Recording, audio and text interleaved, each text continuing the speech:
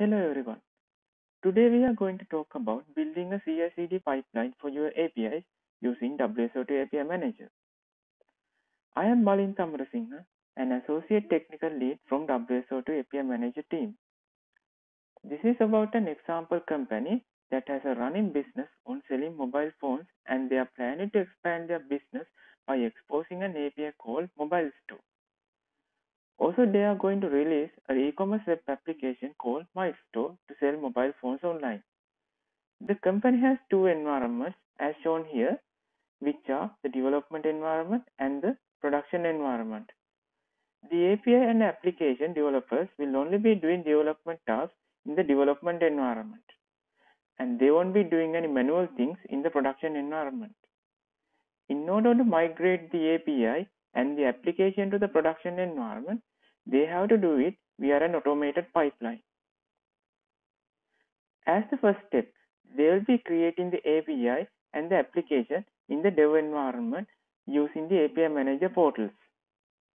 After that, the API and the application have to be exported from the dev environment. For that, the CLI tooling available in API Manager will be used, which we call the API controller. Once the projects are exported, those need to be committed to the GitHub repository. After that, the CI/CD pipeline process will fetch the API and the application projects from the GitHub repository and deploy them into the production environment.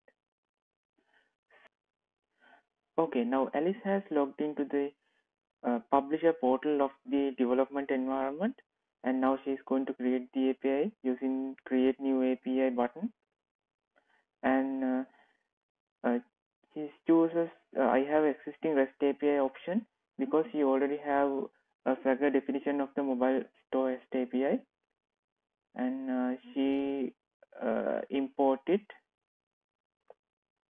and click next.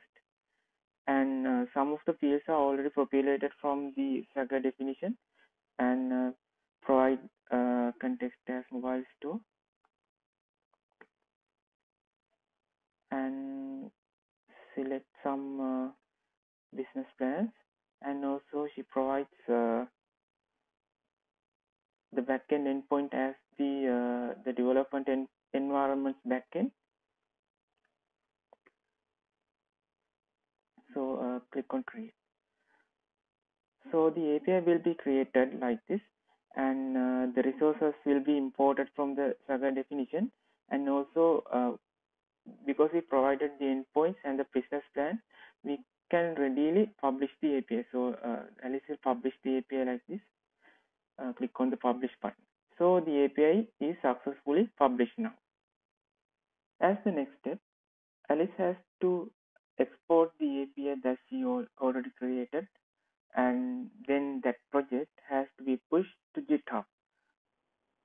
Okay, I'm running the API-CTL command on behalf of Alice. So API-CTL is a command line tool provided by WSO2 API Manager for importing and exporting APIs and applications between different environments of WSO2 API Manager. Before running any operation, we have to introduce the available environments into API-CTL. For that, we can use this command, which is API-CTL add environment. So Alice, as a first step, does this. So basically, add environment we need to provide the environment name, and also the API Manager endpoint, and also the token endpoint of the gateway. So, and after that, Alice has to log in to the development environment. So this command will be used. Okay, Alice has successfully logged into the development environment now. So now she can easily export the APIs using this export API command. So before that, she can list the available APIs using the API-CTL. The command is API-CTL list APIs -e and the development environment name. And these are the APIs that are available in the development environment right now. So basically, Alice can proceed with exporting the API as the next step. Okay, Alice uses export API command to export the mobile store API.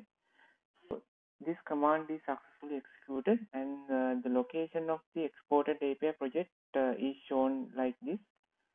So as the next step, what Alice does is exporting this API project into a GitHub repository. So this needs to be unzipped into a GitHub repository. So there's an already cloned GitHub repository called API CI/CD. So the project will be unzipped into this location. This project can be opened from this Visual Studio Code.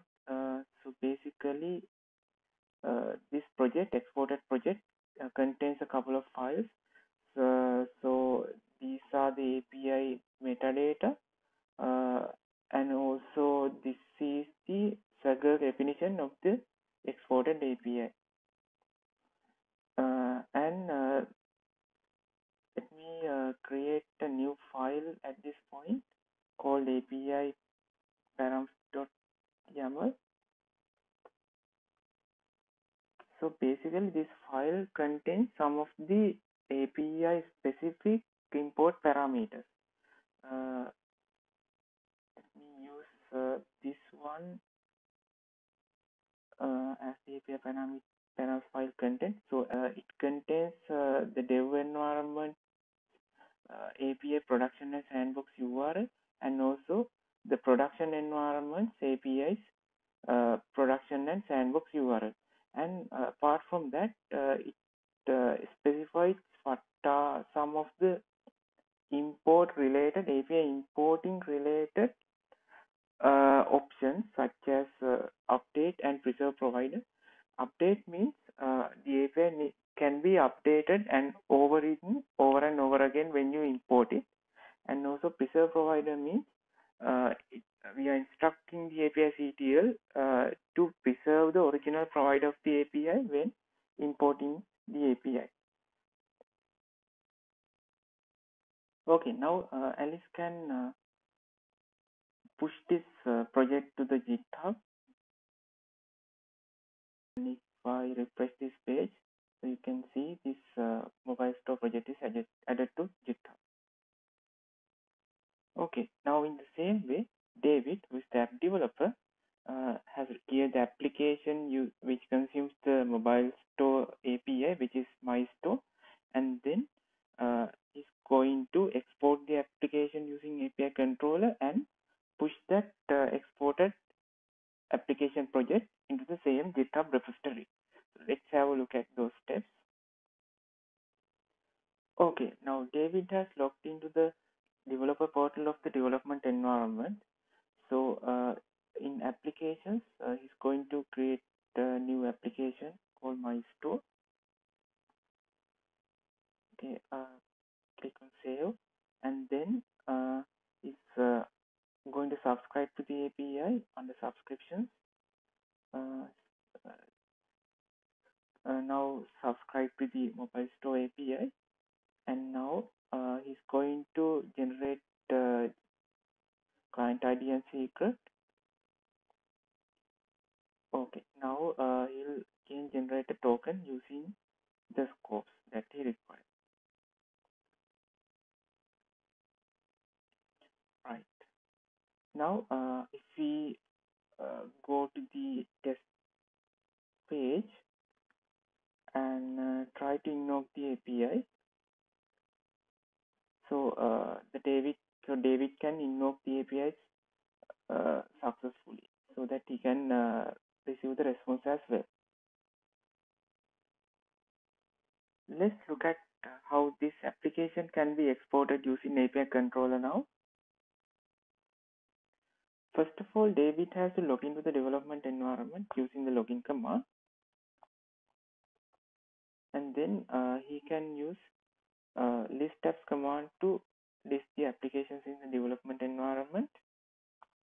We can see this WSO2 app is available there, and then you can use export app command to export the WSO2 application.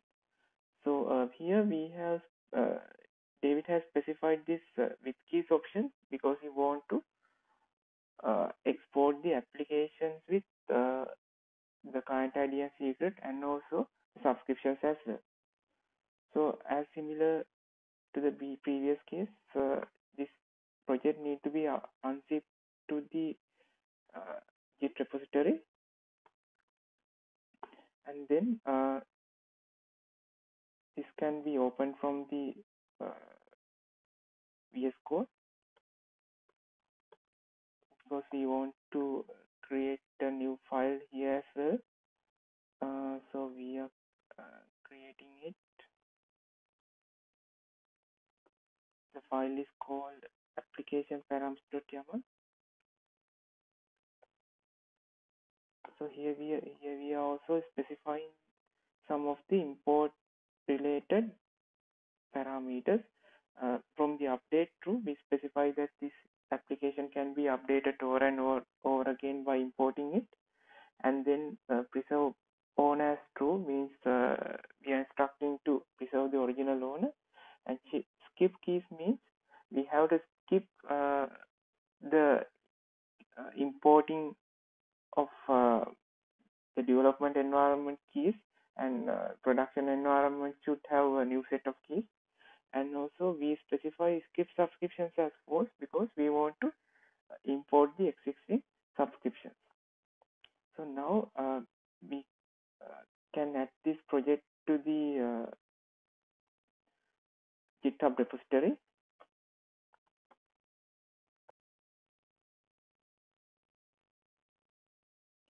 The next step is to push these two projects into the production environment. For that, there should be a CI/CD pipeline that pulls the two projects from GitHub and then execute the API controller command to deploy the two projects into the production environment. Okay, so I am executing API CTL commands on behalf of the CI/CD process pipeline process. So here this repository with the two projects are already cloned. So as a first step, I have to add the production environment to API CTL using add environment command, and then I'm logging to the production environment. Now we can push the two projects to the production environment using a very simple command using which is API CTL VCS deploy. So let me go ahead and issue this command. So you can see this two projects are successfully imported to the production environment. So now if we go to the publisher portal of the production environment, we can see that the mobile store app, API is deployed there, and also if you refresh the production environment application page of David user, and see this my store application is imported there, and also there is a subscription. So this subscription is the subscription that we previously created for mobile store that was exported and imported in the production environment. And especially here we can see this the keys are not imported because we specified that as skip keys. So the production environment should have a fresh set of keys. So basically we can click on generate keys and create a new set of keys like this. So okay, so that comes to the end of this demonstration. Hope you could learn some basics of a typical API management CI/CD process by this demonstration, and thank you. Have a good day.